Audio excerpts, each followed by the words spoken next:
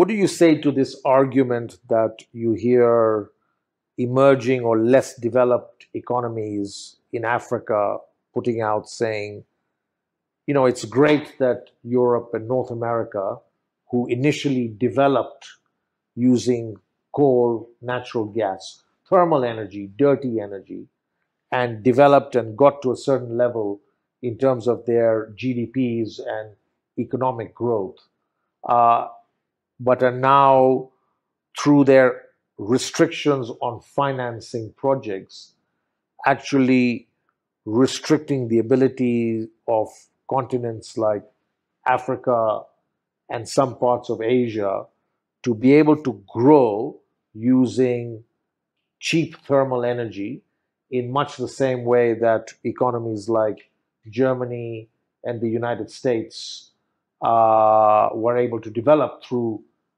cheap, dirty thermal energy. No, of course. I mean, after it's an issue of multilateral negotiation. I mean, after it's true, and I think that's France agree that there is a need for Africa and for less developed countries to have more flexibility about the use of fossil fuel. Because priority is also increasing energy access, having affordable energy, because energy is needed. I mean, it's a fundamental right to access clean and affordable energy. It's true, for example, for clean cooking. We spoke about clean cooking, and for clean cooking, at some point, it's mean moving from biomass to gas. That's a fossil fuel, but that's cleaner. That's using unsustainable wood and deforestation in the forest. After the argument that thermal energy is cheaper is, let's say, not always true. I mean, we have seen that in Kenya. I mean, in Kenya, Kenya doesn't produce fossil fuel. They need to import the petrol products. It has a huge impact on the economy. I mean, it costs a lot to consumer. It costs a lot to the economy in terms of the commercial balance of the country.